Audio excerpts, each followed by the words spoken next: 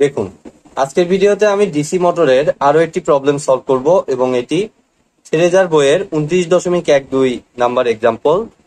তো অবশ্যই ভিডিওটি সম্পূর্ণ দেখার চেষ্টা করুন। আর যারা আমার চ্যানেলে একদম নতুন তাদেরকে আমি বলবো, এর আগে আমি ডিসি মোটরের বেসিক ভিডিওগুলো কিন্তু দিয়েছি এবং ডিসি মোটরের ম্যাথ বা থিওরি যেটাই বলুন না কেন, সেটা করতে কিন্তু আমাদের ডিসি জেনারেটর কনসেপ্টটা খুব ভালো মতো আয়ত্ত করতে হয়। তো আমার চ্যানেলে ডিসি জেনারেটর রিলেটেড ভিডিও আছে, আপনার প্লে লিস্টে গেলেই ভিডিওগুলো পাবেন। ঠিক আছে, তো চলুন শুরু করা যাক। এখানে দেখুন, কোশ্চেনে বলছে a 4 pole 220 volt shunt motor has 540 lap connected conductor. It takes 32 ampere from the supply mains and develops output power of 5.595 kilowatt. The field winding takes 1 ampere. The armature resistance is 0.09 ohm and flux per pole is 30 milliweber. Calculate the speed. আর 2 নম্বরে চাইছে the torque developed in Newton metre. তো চলুন আমরা আগে equivalent সার্কিটটা আঁকিয়ে ফেলি। এখানে যেহেতু ডিসি শান্ট মোটর বলছে, আমি প্রথমত একটা ডিসি শান্ট মোটর এখানে আঁকানোর চেষ্টা করতেছি। দেখুন, আমাদের এই আর্মেচার রেজিস্ট্যান্স কত দিছে? 0.09 ওহম। ঠিক আছে, আর এদিক দিয়ে আমার ফিল্ড ওয়াইন্ডিং শান্ট মোটর যেহেতু,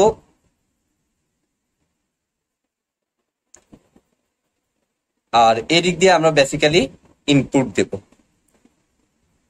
তো ইনপুট ভোল্টেজটা দেখুন, এর আগেও আমি বিভিন্ন ডিসি মোটর বলুন বা ডিসি জেনারেটর বলুন, যারই ম্যাথ বলুন না কেন, এই 220 ভোল্ট এভাবে যেটা দেয়া থাকে সেটা অলওয়েজ হয় হচ্ছে টার্মিনাল ভোল্টেজ। অর্থাৎ এই যে এই জায়গার যে টার্মিনাল ভোল্টেজ এটা হবে 220 ভোল্ট।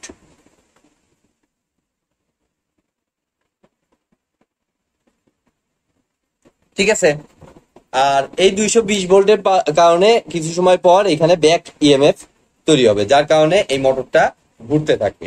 তো এই ব্যাক ইএমএফটা আমি মনে করলাম হচ্ছে ইবি। এই ব্যাক ইএমএফটা আমার লাগবে ক্যালকুলেশনে। আর দেখুন, কোশ্চেনে বলছে 32 ampere from the means, it tax 32 ampere from the supply means. তো মোটরের ক্ষেত্রে সাপ্লাই হচ্ছে এদিক থেকে, তো এদিক থেকে আমার কারেন্ট ঢুকবে।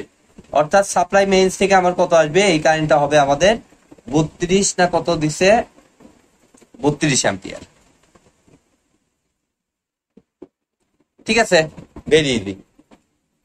আর আমাদের এই যে এখানে দেখুন বলছে the field winding text 1 ampere. ঠিক আছে, অর্থাৎ ফিল্ড ওয়াইন্ডিং নিবে হলো 1 অ্যাম্পিয়ার কারেন্ট। তাহলে এদিক দিয়ে আমি 1 অ্যাম্পিয়ার পাঠিয়ে দিলাম। তাহলে এখন আমার আর্মেচার কারেন্টটা হিসাব করতে হবে। তো আর্মেচার কারেন্টটা আপনারাই বলুন, যে এই কারেন্টটাকে আমরা আইএ ধরে নিলাম armature current.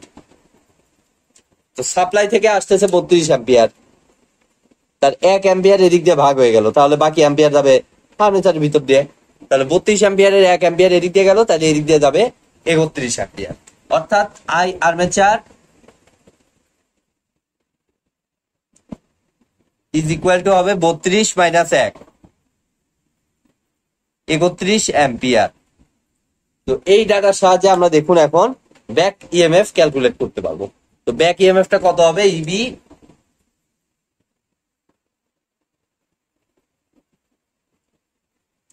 Main supply voltage ছিল 220 ভোল্ট, তারপরে যে এইটার ভিতর দিয়ে ভোল্টেজ ড্রপ হয়ে আমার ইবি ভোল্টেজ তৈরি হলো। দ্যাট মিনস 220 ভোল্ট থেকে আমার বাদ দিতে হবে এই আর্মেচার রেজিস্ট্যান্সের মধ্যে দিয়ে ভোল্টেজ ড্রপ। তো আর্মেচার রেজিস্ট্যান্সের মধ্যে দিয়ে আর্মেচার কারেন্ট হচ্ছে আমার 31 ampere. V equal to IR, simply 31 into 0.09। তাহলে বিয়োগ করলেই আমরা ইবি ভোল্টেজটা পেয়ে যাব। কত আসে আমরা দেখি, 220 মাইনাস 31 ইন্টু 0.09, ডিরেক্ট ক্যালকুলেটর দিয়ে দিচ্ছি, 217.21। তাহলে আমরা এটাই লিখতেছি, 217.21 ভোল্ট। এখন আমাদের 1 নম্বরে হিসাব করতে হবে আমাদের স্পিড। তো এই স্পিডের জন্যই বেসিক্যালি আমরা এই ইবিটা বের করলাম, কারণ এখন আমরা ইএমএফ ইকুয়েশনের সাহায্যে এই স্পিডটা বের করবো। তো ইএমএফ ইকুয়েশনটা আমাদের কি ছিল, phi zn divided by 60 into P divided by এ। তো এখান থেকে আমরা ডাটা বসানো শুরু করব। আমাদের ইবি ভোল্টেজ হচ্ছে 217.21, তাহলে ইবির জায়গায় দেখুন আমি 217.21 বসাচ্ছি। আমাদের ফাইতে হচ্ছে ফ্লাক্স পার পোল, আমাদের কি ফ্লাক্স পার পোল দেয়া আছে, এই যে দেখুন flux per pole is 30 milliweber. তাহলে এই জায়গায় আমরা এসআই ইউনিটে লিখবো অবশ্যই 30 ইন্টু 10⁻³ ইন্টু জেড কত, আমাদের নাম্বার অফ কন্ডাক্টর কত, জেড তে নাম্বার অফ কন্ডাক্টর কত কত কোথায় আছে, এই যে 540।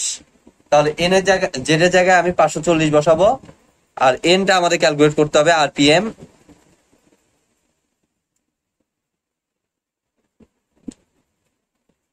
পিতে হলো পোল নাম্বার, পোল নাম্বার কত, কয় পোলের মেশিন এটা, 4 পোল, দ্যাট মিন্স উপরে 4 লিখলাম।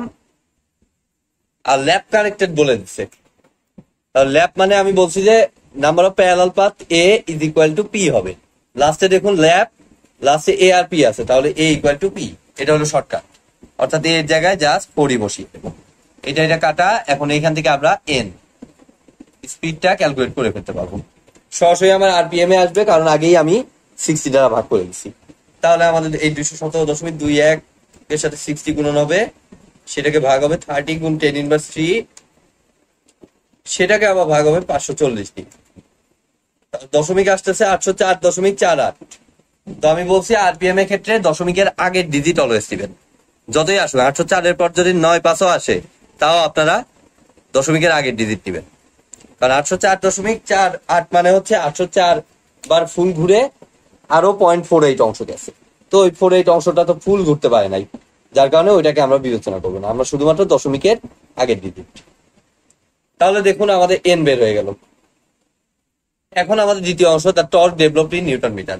তো এনটা আমরা এক সাইডে রাখবো, রেখে আমরা বাদ বাকিটা হিসাব করবো। আচ্ছা, আমরা এই সাইডে লিখতে পারতেছি 2। তো আমাদের লাগবে torque developed in Newton metre. তো টর্ক এটা কোনটা, টর্ক কিন্তু দুই টাইপের হয়, একটা হলো আর্মেচার টর্ক আর একটা হলো শ্যাফট টর্ক।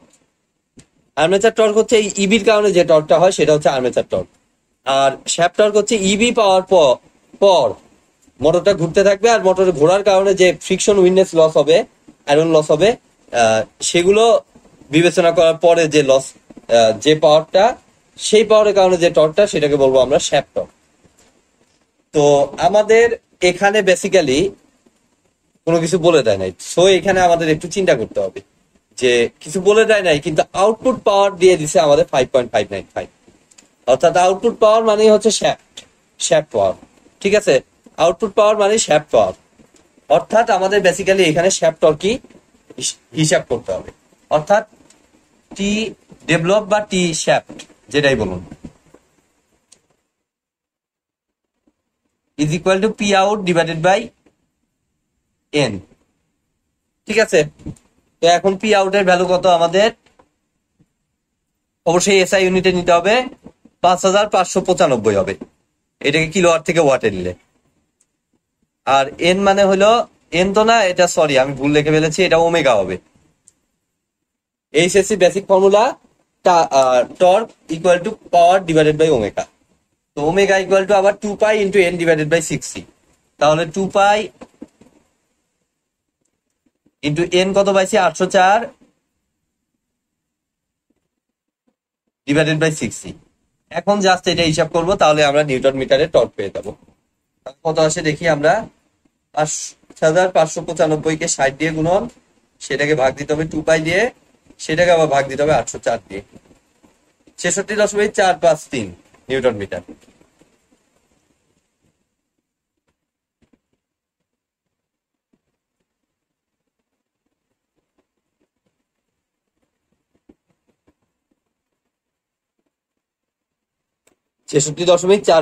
Newton metre. তো আজকের মতো ভিডিওটি এ পর্যন্তই। ভিডিওটি যদি ভালো লেগে থাকে অবশ্যই ভিডিওতে একটি লাইক দিবেন, বন্ধুদের সাথে বেশি বেশি শেয়ার করবেন, আর চ্যানেলে নতুন হয়ে থাকলে অবশ্যই চ্যানেলটি সাবস্ক্রাইব করবেন। ধন্যবাদ।